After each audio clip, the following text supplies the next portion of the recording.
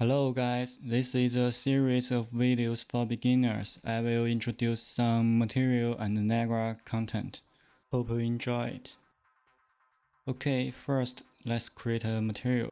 Click right mouse button and select the material. There is a lot of content in the material editor, so let's start with the ones we'll be using. First, blend mode.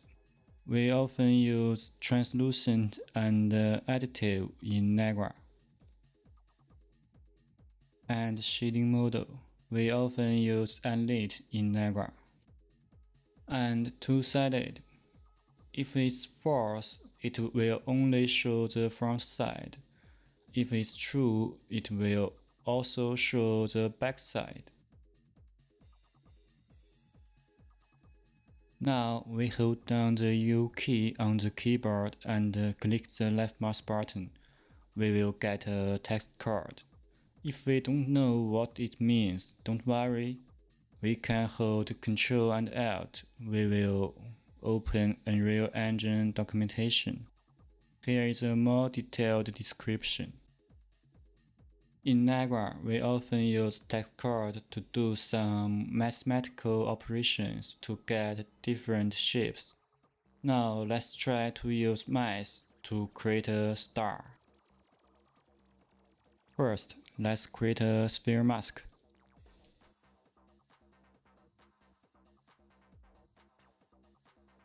The sphere mask input A is the space it's in, and input B is the center of the circle or sphere, depending on whether input A is a 2D vector or 3D vector. Here, our input A is text card, a 2D vector, so what we get is a circle. Now let's scale the sphere mask center. Hold down the number key 1 and click the left mouse button. We will get a 1D vector. Number key 2 and left mouse button is 2D vector. 3 is 3D vector. 4 is 4D vector. Here we use the 1D vector, also be called float. If we use a float as a 2D vector, then the values of these two channels are the same. For example, if we set the value to 0.5, then its actual value is 0.5, 0.5.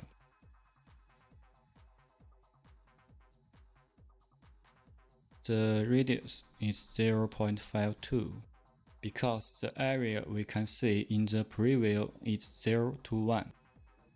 We can also use a 2D vector as the center of the circle, so we can control its position separately. Now we set the center value is 0, 0, 0.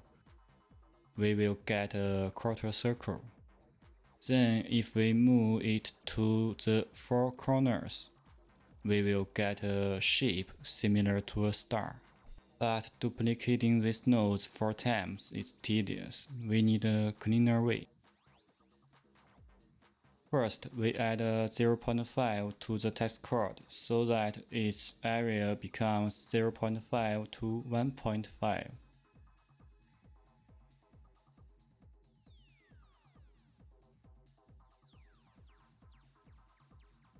Then we seal this area.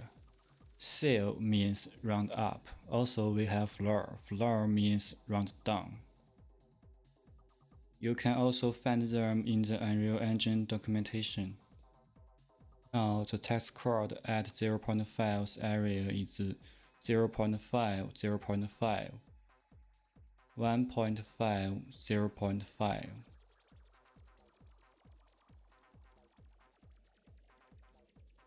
0.5, 1.5, 1.5, 1.5.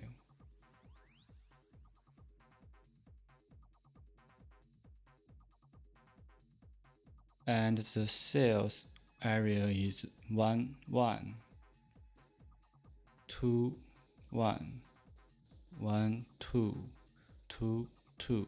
And because we seal it, so there is no gradient of values in this area, just from integers 1 to 2. Now we subtract 0.5 from it. Its area becomes 0.5, 0.5, 1.5, 0.5, 0.5, 1.5, 1.5, 1.5. It corresponds to the area of text chord at 0.5. So we have the coordinates of the four corners in space. We also need 1 minus the sphere mask. Make the star area is 1, white. In opacity, 1 or white means visible, 0 or black means invisible. Finally, set an emissive color. A simple star is completed.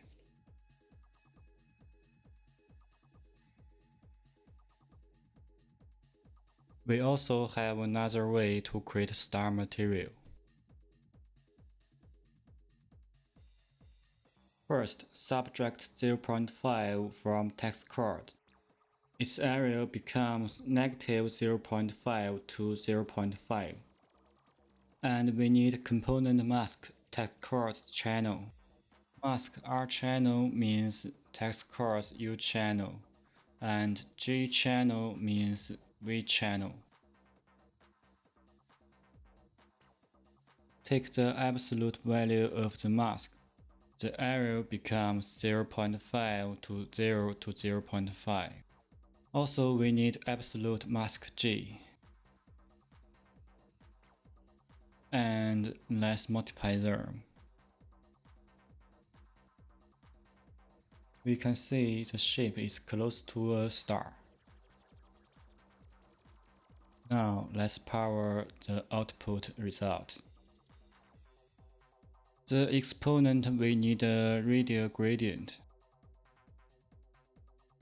It looks like a circle with a gradient. This is our exponent. And 1 minus the power output. Then we need power the 1 minus output. Set the exponent value to 200. Now we can see the shape is very close to a star, but it's a bit small in size, so we need to change the radial gradient radius.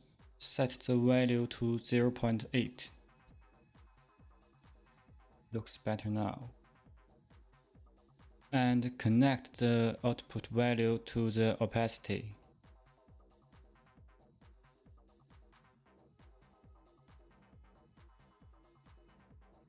Hold down number key 3 and click the left mouse button, a 3D vector for emissive color. Set the value to 101, 1. We get a red emissive color. We also need a flickering effect, so let's create a time. For time, we need a sine function, so that our times value becomes a loop of -1 to 1, like this. And we need a constant Bell scale. It adds 1 to our value and then multiplies it by 0.5. So we get a value loop from 0 to 1. But we need the value to be greater than 0, because it's invisible when the value is 0. So we set the Bell's value to 2. Connect the output value to multiply input B. Also, the output result need to multiply the 3D vector. and connect it to emissive color. Okay, let's save the material and take a look in the level.